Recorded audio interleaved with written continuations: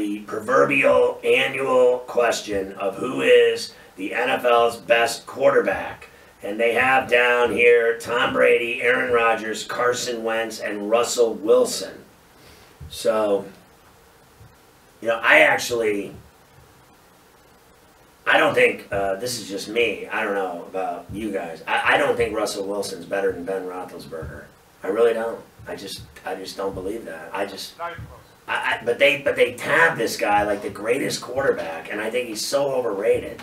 I don't know about you. I'm not denying that the guy's got talent, and I'm not denying he's good. But you can't tell me he does what Ben Roethlisberger does on the football field. I mean, this guy, man, he threw for 500 yards in a loss. I mean, this guy's insane, and the beating he takes and keeps getting up. I mean, he just is the toughest guy, in my view, in the league.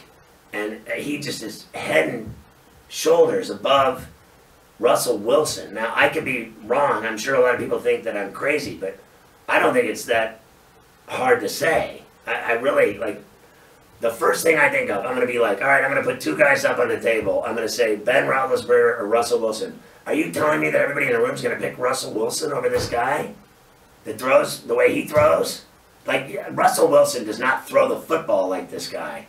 He doesn't. I don't care what anybody says.